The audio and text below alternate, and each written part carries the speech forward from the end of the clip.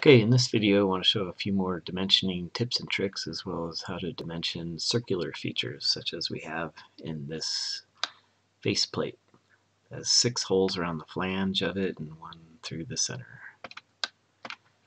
Okay, after modeling it up and placing it in layout and adding the center lines to it, I might point out a few things about the center lines. I left out the main center mark through the overall diameter, and also the centers of some of the holes are directly in line with the edge of the center of the hub there, so we have to put a little gap and put the center line in there. And I've also messed with the line type scale to get the lines to break, the center lines to break.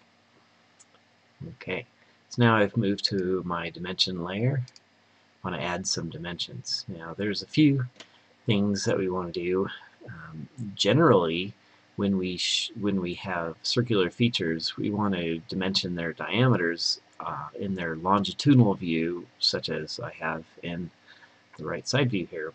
But I can't do that with all of them, so this would be the easiest one to do.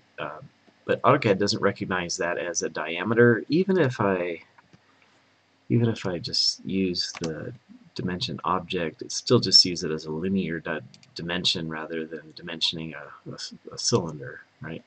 So I need to edit this dimension to put a diameter symbol in front of it. So I double click the text and I can enter the text editing of that dimension.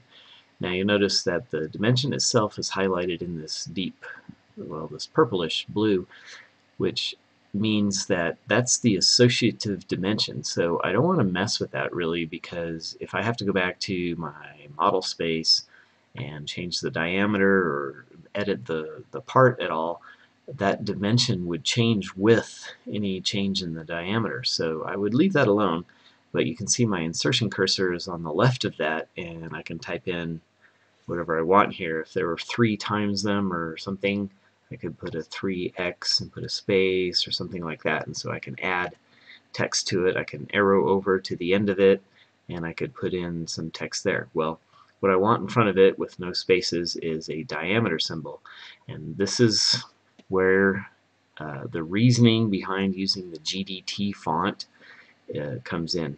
All the lowercase letters are symbols in GDT font, and so the lowercase n, as in Nancy, is a diameter symbol. So there it goes. Now I have a diameter symbol.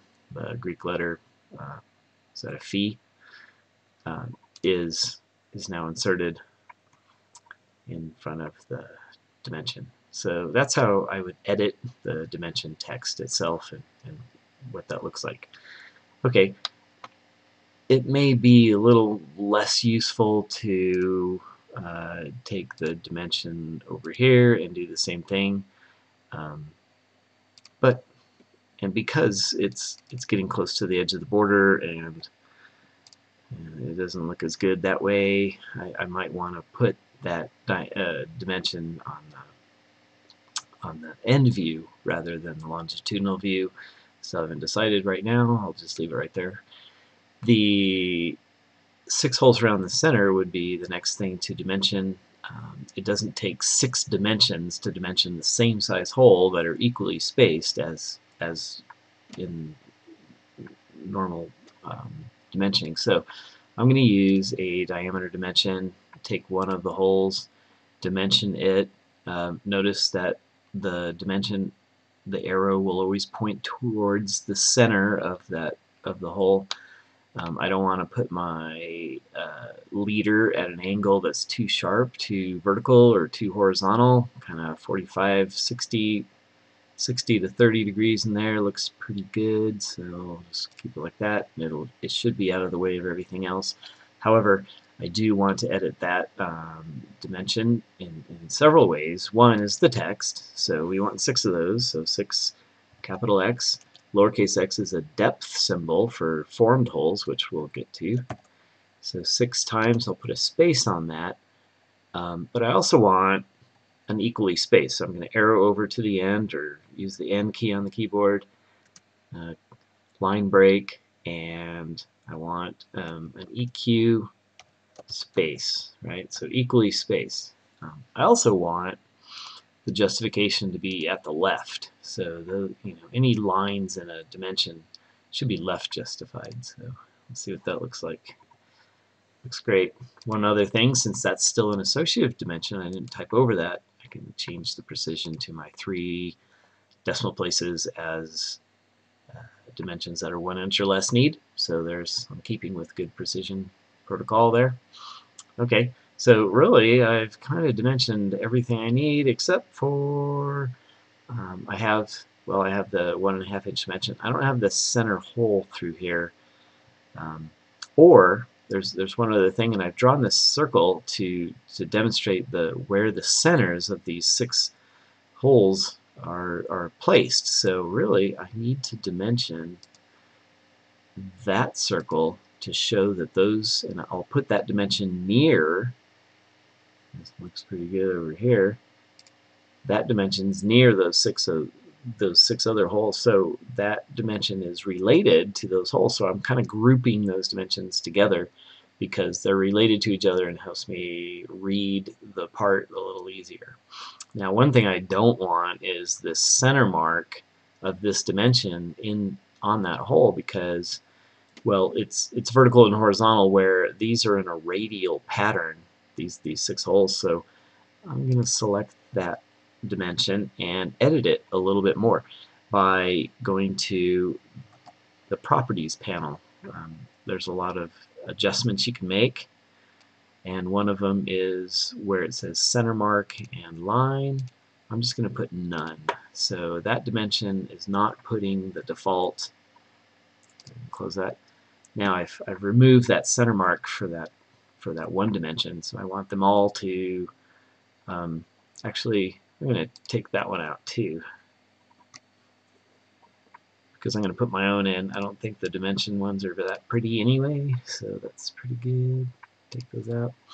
Okay, so I can put in my own center marks. I think the center mark tool, even if it's on the dimension layer, still looks okay.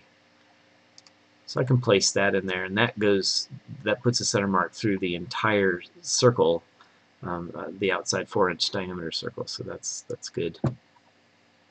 And that takes care of all the interior circles. Now, here's another circle that I might be tempted to put, well, first of all, I already have this dimension of the 1.5 inch dimension, but that hole in there, I kind of am forced to put the dimension on the end view here, whereas before it's said to be preferred to use the linear type, such as I might be tempted to do this. But one of the problems with this, let's spread that out a little bit, is that you're not supposed to dimension to hidden features. So this dimension right here is the extension lines are pointing to lines or edges of a feature that are actually hidden. So I kind of want to avoid that as much as possible. So I'm going to take that out, put this back, and come over to my other view where that hole is not hidden. So just go back to diameter. This is a case where I want to keep my extension lines small, so maybe on the lower part, make sure, keep the precision. It's less than 1 inch, so it needs a precision of 3. Okay, am I done? I have the 6 holes dimensioned, and where they are, their placement, equally spaced in that 3-inch diameter tells me, and the fact that it's passing through the vertical part does place those holes where they need to be. I also have the other diameters dimensioned. The only thing I'm missing now is length type dimensions, or linear dimensions on the depth of these. Now if I was datum dimensioning, I might want to keep the flange part as its datum, so that might be a nice way to do it. Or chain dimensioning, I would dimension right from that 0.5, but that looks like That's all I need to do. And that's okay too. That 0.5 with the 3 decimal places is too big for in between, so it looks good that way. Outside the arrows, or yeah, outside the 2 extension lines. So this looks fully dimensioned at this scale, not missing anything, and this is enough to describe the part. Also with this, I removed the center lines for the 6 small circles, so I want to add, I already have basically a circle going through all 6 of them, and a vertical line going through the top and the bottom ones, but there are 4 that don't have the second line that it needs. So I'm just going to go use my center layer and just draw the line myself. So drawing a line, I'm going to track from the center and draw a line that goes through the center. I'm just going to kind of judge how long that line needs to be. I don't want it passing through the edge, so just long enough. And it was long enough to break, but it's still not at the center, so I'm going to pick it up. It's at the right angle and move it through the center. So now it's in the correct position, and it looks long enough, and maybe it's a little too long, but I'll use the array tool. Actually, I'm going to use the mirror tool because an array would have 2 lines that are on top of each other, collinear there. So just mirroring vertically and horizontally